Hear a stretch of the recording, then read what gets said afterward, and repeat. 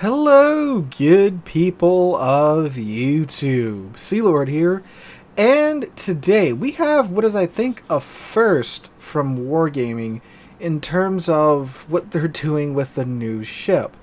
It's kind of taking the whole copy-paste thing to a new level, and I'm not 100% sure how I feel about it just yet. Among this devblog is also some more information about the upcoming support CVs and a couple of new premium ships as well.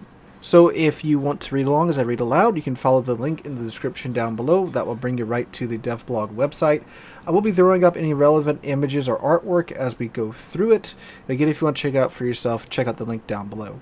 If you do find yourself enjoying this video, think it's entertaining or informational, please make sure to drop a like and leave a comment. It helps on the YouTube side of things. Alright, so let's go ahead and get into it. They say new ships close testing 12.9. In update 12.9, we're going to introduce the following ships: Italian cruiser Francesco Ferruccio, German battleship Scharnhorst 43, European destroyer Stored 43, and American carriers Yorktown and Essex, the splits. So they start off with the new split lines. Well, not the splits, the support CVs, I should say. Okay, I guess technically it is a split because it's a separate line. Whatever, the support CVs. American aircraft carrier Essex has returned to the game for testing, accompanied by Yorktown. These ships will be added to the tech tree in the future. Independence, a Tier 6 aircraft carrier, will also enter testing in one of the upcoming updates. Details about her will be available later. Now, of course, these ships were previously in the game as the even tier CVs, as the odd tier CVs. They're now being reintroduced back in as even tier support CVs, so they've all been bumped up a tier, essentially. They say new carriers have lesser attacking potential but can provide more utility with their new tools. Both Yorktown and Essex have access to one standard squadron, torpedo bombers, and two tactical squadrons, attack aircraft and dive bombers with jet-assisted takeoff.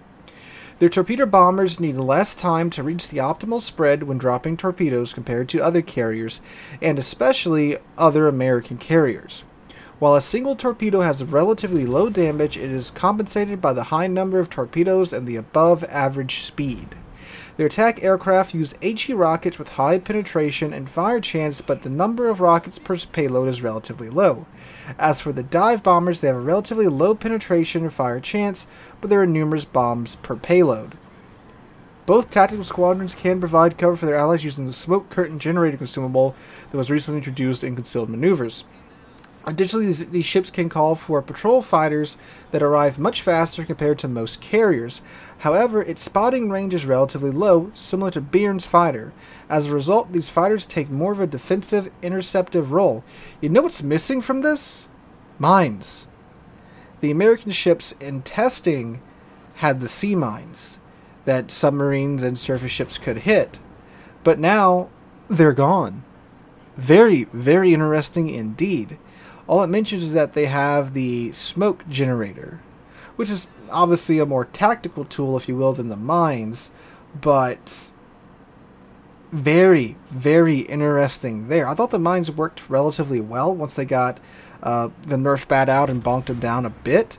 Thought they were a useful tool when countering submarines. Of course, this is all still in testing, so this could change, but very interesting. They're now going to one actual squadron and two tactical squadrons. So you'll have torpedoes that you can fall back on, but your rocket planes and dive bombers, no matter what, will have a 2-minute cooldown time. That's an interesting way to kind of balance out the mines, because again, that's just you being able to do more damage. So interesting indeed. I'll be very eager to hear any more about these ships. Of course, seeing the Essex back in game is great, along with the Yorktown. So, well, like the Yorktown was a Lexington, right? So it's nice seeing another one in game, another historical ship. All right, so on to the new ships. So the Italian cruiser Francesco Ferruccio, the Tier 7. Francesco Ferruccio is based on, or Ferruccio, I don't know, Italian pasta, you know, is based on a 1939 design that envisioned a long-range light cruiser for future Italian operations in the Indian Ocean. One of the features of the 8,000-ton ship was to place all the main caliber artillery 8 152mm guns and 2 4-gun turrets. Naming cruises after Italian generals and naval leaders became a tradition at the Regia Marina in the late 19th century, and in the 1930s it became an unwritten rule for ships of the light cruiser class. Following this rule, the ship, which could have been laid down at the turn of the 1930s and early 1940s, was named in honor of Francesco Ferruccio, a 16th century military commander famous in the fight for the independence of the Florentine Republic. The ship is armed with 8 152mm main battery guns with great firing range and quick traverse speed, but limited firing angles. The aft and main battery turret can rotate 360 degrees. She has access to HE and SAP shells with flat ballistics that allow her to shoot over long distances. However, her damage per minute is not the highest. Additionally, she is equipped with 2 quadruple tube torpedo launchers. Torpedoes have good range, but their speed and damage are relatively low. The ship has poor armor and a low HP pool, but a high speed and good maneuverability, as well as excellent concealment. She has access to exhaust smoke generator and can choose between fighter or spotter. So, yeah, I don't know. This one doesn't look that great, especially with the 2 turrets being at the opposite end of the ship. If they were both in the front, you could probably make it work. And I'm sure there will be, of course, those that can get this ship to work, especially with long range. Let's see exactly what long range is with their guns. Oh yeah, that is actually long range. 17.5 kilometers for a Tier 7 light cruiser? Okay, that might actually work. What's the velocity? 995 meters a second for both her HE and her SAP shells. And a reload time of 9.5 seconds. You know what? I think probably in a Tier 7 game, this will probably work. But getting up to Tier 9, I don't think so. It's just going to get dumped on by things with big guns because you have to show broadside to get both of your turrets on target. So, yeah. I wouldn't bet this one's going to do too great, in my opinion at least. How much your HP? 28,000 and 16 millimeters of plating. Yeah, that's, I have my doubts about that one. But moving on.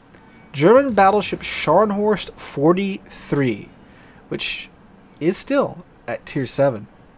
So let's get into this. The lead ship in a series of 2 battleships designed for raiding operations entered service a few months before the outbreak of World War II. Scharnhorst made her first combat voyage in November of 1939, followed by a landing in Norway, a raid into the Atlantic Ocean, and a breakthrough across the English Channel, Rip Gneisenau. In 1943, the battleship was transferred to Norway to counter Arctic convoys. On December 26, 1943, Scharnhorst was sunk in a battle with the Allied squadron off North Cape. We did a cinematic on that. You should check that out. Compared to Scharnhorst, Scharnhorst 43 has a shorter firing range, lower accuracy, and slower reload speed. Instead, her secondary guns have a high rate of fire, and her torpedoes have a faster reload time.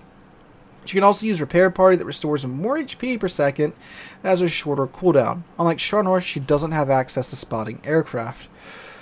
Okay, so what they've done here is they've copy-pasted a ship. They've put it at a later date than the original ship. But there's no refit. She didn't undergo any refits. At least nothing major between the version we have in-game and then this version.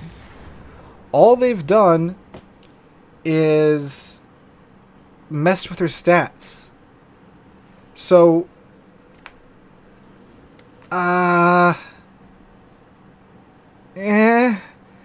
what happens most of the time they do these, later or earlier refits? They move them up or down a tier, because that's of course appropriate depending upon the refit. Like West Virginia. Obviously the post-Pearl Harbor refit had to go up a tier, and the older version of the ship had to go down a tier. Obviously. But they haven't done that here. It's just a more secondary focused Scharnhorst. Now, let's see what they've done. So, the main battery reload is now up to 23 seconds. And the Sigma's at 1.8. Dispersion's 249 meters now. And her secondary guns, so 4x2s doesn't give me the reload. Does it give me the reload? You see, Wargaming. What you typically have to do is include the reload stats so we can talk about it. Okay, that's cool. So the secondaries reload faster, but they're not telling us how much faster they're reloading. Unless I am blind, they're not here.